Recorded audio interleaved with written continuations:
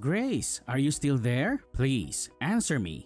I need to tell you how much I'm anticipating tomorrow. It's going to be such a special day for us. We're finally going to meet your parents face to face. And we can discuss our plans for the engagement and the wedding. It really feels like we've been waiting for this moment forever. I'm here, Mario. And I feel the same way. I'm so happy that we're finally taking this step to make our relationship official. My parents are over the moon about it too. They can't wait to meet you, welcome you to the family. I just really hope that you and my dad hit it off when you see each other tomorrow. Of course, we will. He's your father after all. By the way, what does your dad do for a living again? And where did he go to college? I don't think my son ever mentioned that to me. Well, actually, my dad didn't go to college. He didn't even finish high school. He only has his GED and he got that much later in life. Wait, what? Are you kidding me? Your dad didn't even graduate from high school? How did that happen? How did he end up like that, huh? It's a long story, Mario. My dad comes from a very poor background, and he had to make some tough choices when he was young. He had to work more than he had to study because his family was struggling to survive. They were living with his grandma in a tiny house, and they needed every penny they could to pay the bills and feed everyone. But he never gave up on his dreams. He worked hard and learned everything he could on the job. He was able to use his skills and experience to start his own business, and he made it a success. He's one of the best in his industry. I'm really proud of my dad and everything he's done to improve his life and the lives of his family. Wow. I had no clue about any of this. That's unbelievable. Yeah, it is. But you know what? I really hope that you both can respect each other and get along well. Are you serious?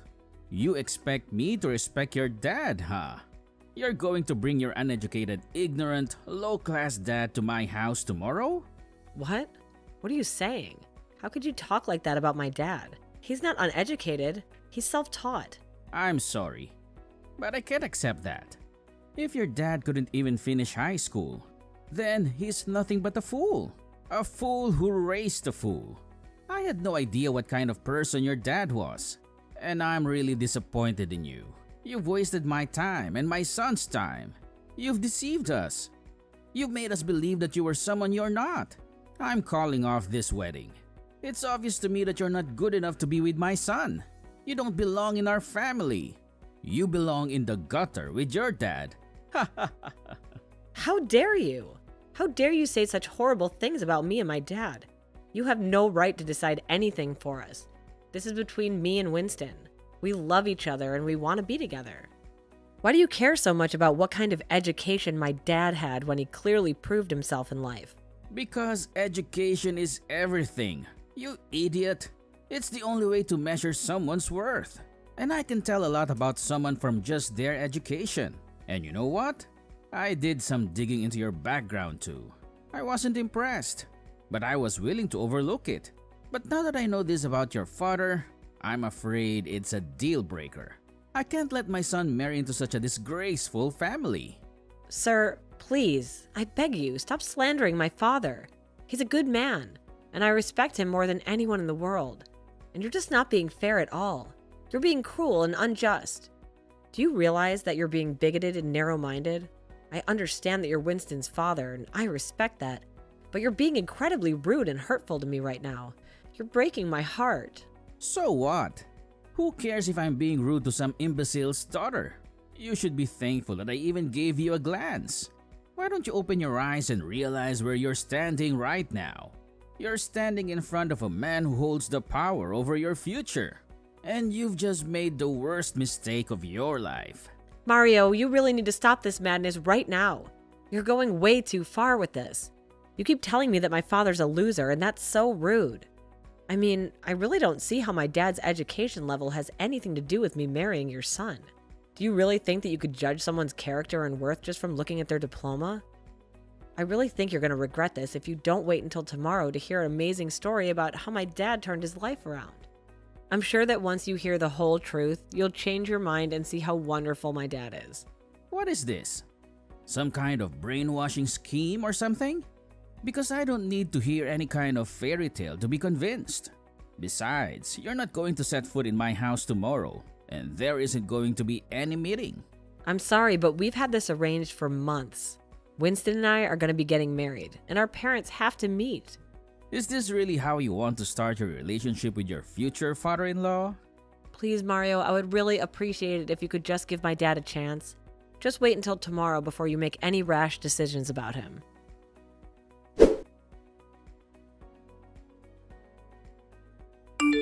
Winston, are you still there? Please respond to me. I just had the most awful conversation with your dad. He was completely obsessed with my dad's lack of education. He couldn't get over the fact that my dad didn't finish high school. Wait, what? I'm sorry? What are you talking about? Where is this coming from all of a sudden? Tomorrow, Winston, I'm talking about our meeting tomorrow. The one we've been planning for so long. The one where our parents are supposed to meet for the first time. Your dad just called me out of the blue, and he got really angry when he found out that my dad didn't even finish high school.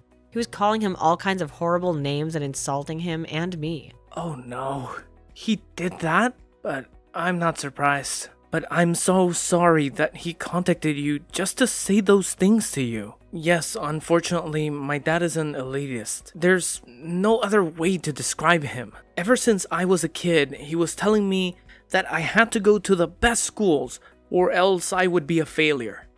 I mean, I had to get therapy after I moved out of the house to deal with some of the damage that he caused me growing up. But I didn't think he would subject other people to his harsh standards.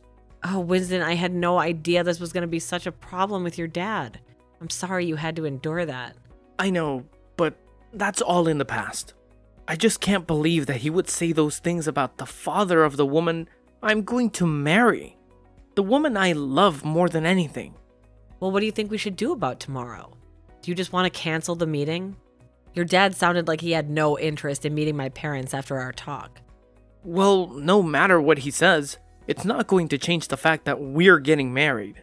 I'm not going to let my dad's prejudice ruin that. I'll tell you that much. Let me talk to him and try to calm him down. Of course, I won't tell him what your dad actually does for a living. We can wait for tomorrow for him to find out for himself. Thank you for doing that, Winston. I know my dad prefers to tell his story himself, so it didn't get twisted or misunderstood. Of course, I totally understand.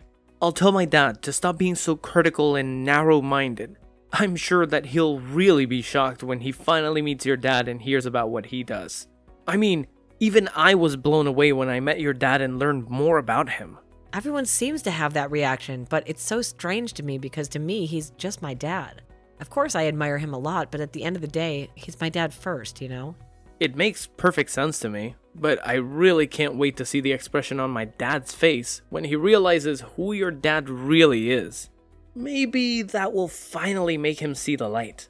I guess. We can only hope so.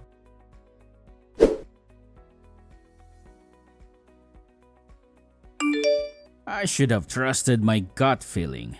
You were always hiding something from me.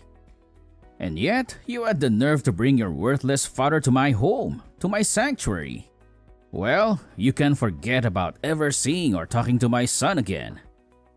Do you hear me? He is dead to you. How can you be so cruel? You attacked my father without any provocation. Just because I mentioned that he dropped out of school. You know what you did is a felony, right? You can go to jail for this. Ha! You really think that anyone is going to believe your pathetic story? You and your family are nothing but losers. Well, listen, you lowlife. The wedding is off, and I want you to get out of my sight and never come near my family again. That's not a request. That's a command. Do you get it? Huh? A command? Who do you think you are? You have no authority over me. I'm not your slave or your servant. Do you get that? You're not the only one who acted like a savage over something as trivial as someone's education. If you think you have any right to order me around, you're delusional. How dare you speak to me like that? You're just bitter because I'm not going to let you join our prestigious family. But don't blame me for this. Blame your father for being a failure and a disappointment. You mean even after you humiliated him, you still have the audacity to despise him like that? Well, don't worry. We want nothing to do with you either. We'll call off the wedding. No problem at all. Well, of course you will, because I told you to. Did you really think that I was ever going to let a girl from a low-class family like yours marry my son? But like I said, this is not my fault. You can go and cry to your father that it's all because of him. Oh, I've already talked to my father, and he told me that we're cutting all ties with you. Wait, what? What does that mean?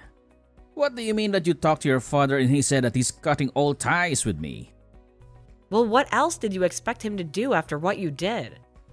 As soon as we got home, my father called his headquarters to check if we had any ongoing contracts with your company, and he canceled them all. He told his secretary to tell your company to ask you why this is happening. What contracts are you talking about? Why would your father's shabby little store be working with my company? So you still haven't figured it out, have you? I thought you would have recognized him by now, but I guess you didn't pay attention to him. What do you mean? I didn't pay attention to him. Is he supposed to be someone important or something? Why would I care about some uneducated nobody like him? I guess I'll have to spell it out for you then. My father is the company president of Carco. Wait a minute. Carco? You mean Carco, as in the world-renowned vehicle manufacturers? That company? That's right. That's the one, and the president of the company is my father. So tell me again, how elite is your family? How you were too good to let me marry your son? Because compared to my family, you're really insignificant. I mean, you weren't even smart enough to recognize my father when he was standing right in front of you. Now, wait just a minute. Is this some kind of prank or something? Your father didn't even finish high school. There's no way that he's the president of a company like Carco. You're just making up, right? You do realize you're only making things worse for yourself every insult you throw at him, right? Yes, my father never graduated high school, but that was your mistake to judge him for that. Wait a minute. I just received a phone call from my company. They informed us that Carco was terminating all their contracts with us effective immediately. But then, that means your dad is really the president of Carco? That's right. I tried to warn you multiple times, but you just wouldn't listen to me at all. I wish that I could have been there in person to witness your reaction right now. I bet the shock and disbelief on your face is just priceless. But I'd imagine after this, you're not only getting fired from your job, but also blacklisted from every other company in the industry. Of course. What else could you really expect after behaving the way you did to him? But if we lose those contracts, then how was my company even supposed to survive in this market? Please, tell me that you're just playing a cruel prank on me. This can't be happening right now. This can't be real. If you're so surprised, I don't blame you. This is the natural consequence for someone like you. You were the only one who constantly insulted my dad, and you were the only one who physically assaulted him, and now you're facing the repercussions of what you've done. So then, it's really true. Everything that you've been telling me this whole time is really true. You're really the daughter of the company president of Carco? Man, you really aren't as smart as you boast about being. Did you finally realize that for the last time? Yes, it's true. But don't worry about canceling the marriage. I'm perfectly fine with that. I don't want to join your family anyways. I already told Winston that I didn't want to have you as a father-in-law. But wait, hold on. If you're really the daughter of the company president of Carco, then please accept my sincerest apologies. Of course, you can marry my son. And I'm sorry that I ever gave you any reason to think otherwise. Wow, you really changed your tune quickly, didn't you? But I'm afraid that's not going to work on me. I don't want anything to do with you or your family ever again. I talked to Winston, he said he was fine calling the wedding off as well. Please, wait. Don't say that. I know I said I didn't want you two to get married, but that's not my decision to make. That should be between you and my son. I know, and I talked to your son, and we agreed that we're calling off the engagement. But I don't understand.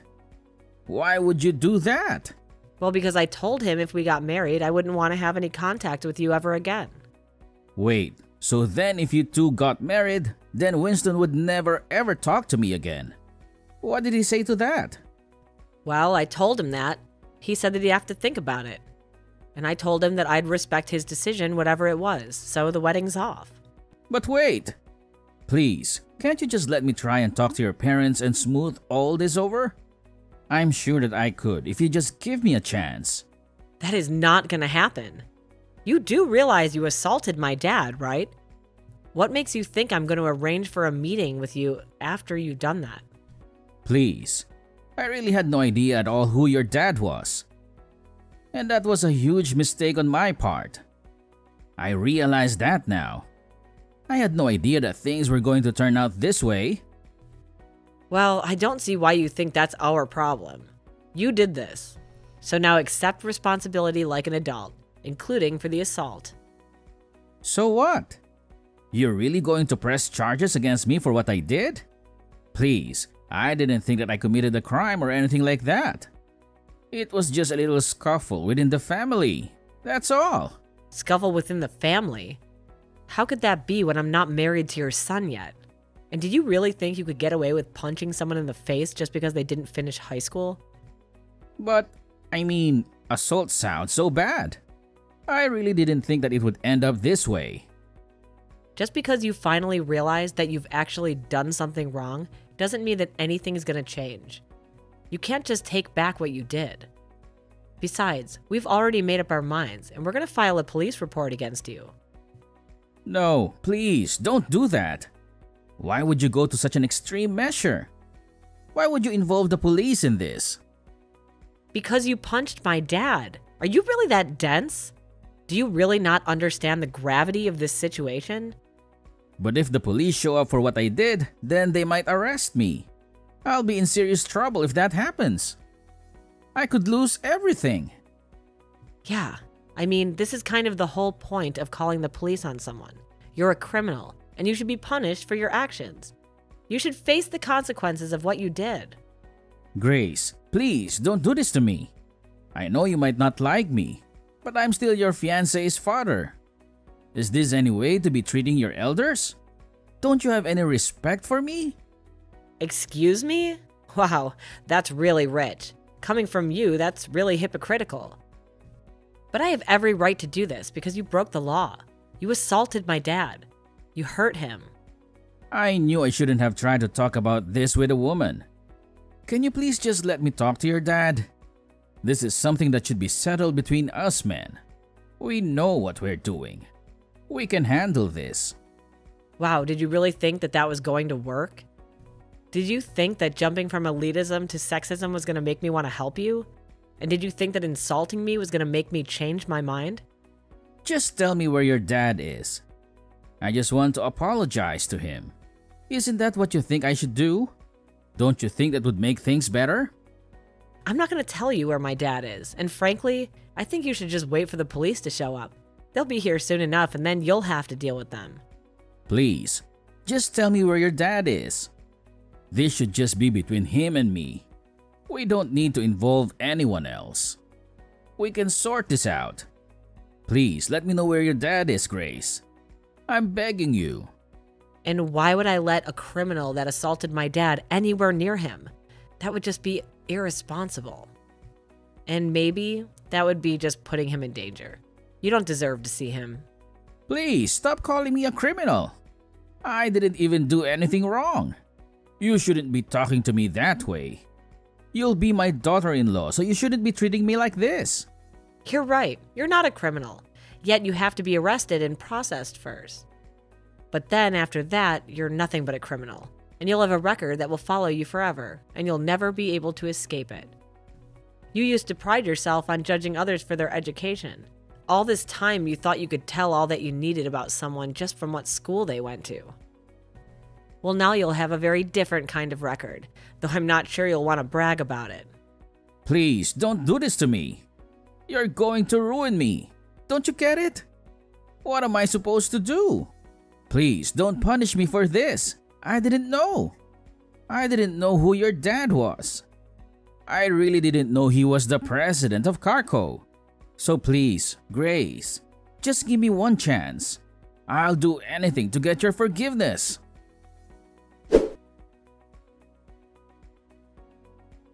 After that, Winston contacted me and told me about how the police showed up at his house to arrest his dad. He told me how his dad pleaded with them not to take him away. But seeing as how my dad's company is a major sponsor of the annual policeman's ball, the cops were more than eager to take Mario away.